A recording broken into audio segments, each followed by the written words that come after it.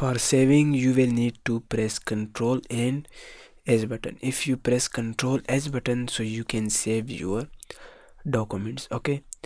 Or you can simply click on file, and here you can see we have two options. Actually, save option for initial saving, okay? For example, if you want to save your file, okay, and your saving is initial, so you can save, click on this button. But if you have already saved a file and you want to save same file in same direction with new name, then you will need to use save as option, okay? So I will just click on save option because we didn't save our documents, okay? So I will click on save. So you can see we have lots of options. I mean, when you click on this save as type, so you will see this type of option.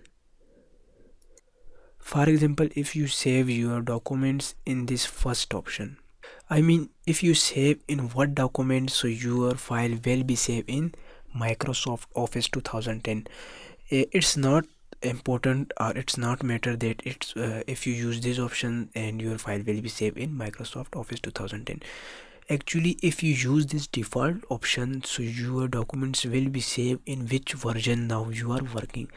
For example, if you now using MS Office 2013, and if you save in this option, using this default option, so your documents will be saved in which version you are now working. So now you can see I am working in Microsoft 2010, and definitely if I use this option, so my document will be saved in Microsoft 2010 version.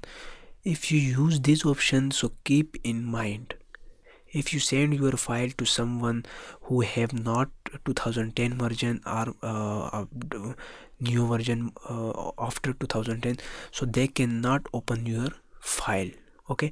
Because you saved your documents in MS Office, MS Word 2010.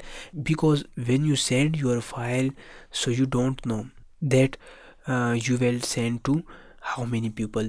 For example, if you have CVs, or if you have some academic profile and you want to looking for a job, so definitely first of all you will need to create your portfolio, okay, in MS Word, and then you will need to send many people as an email or this type of things. So if you send to different companies and something like that, actually you don't know that those people which version using, okay? For example, if you send your file to 20 people and some people using 2003 version, Microsoft 2003 version, and some using 2010, 2009, 2008, are this type of things, so definitely you will need to use this third one option, which is Word 97 2003 documents.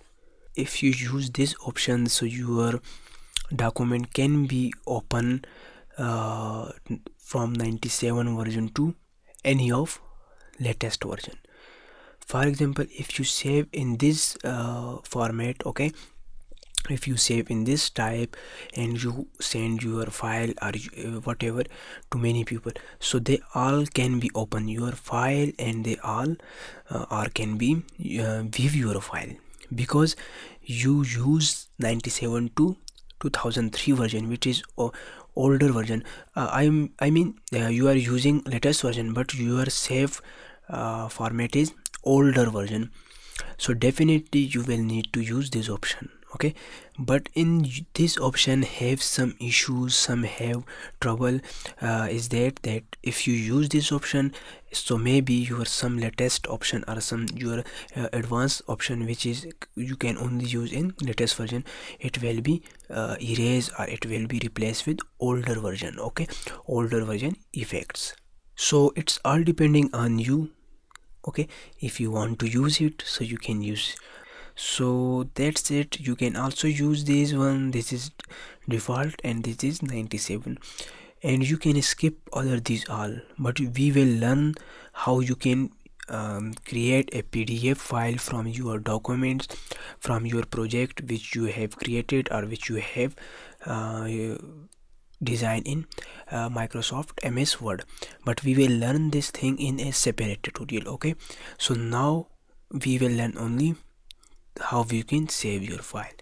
So for this time I will save my file in default version, which is for Word document. I will click on it and simply click on save. You can choose your location, in which location you want to save, and just simply click on save and your document will be saved.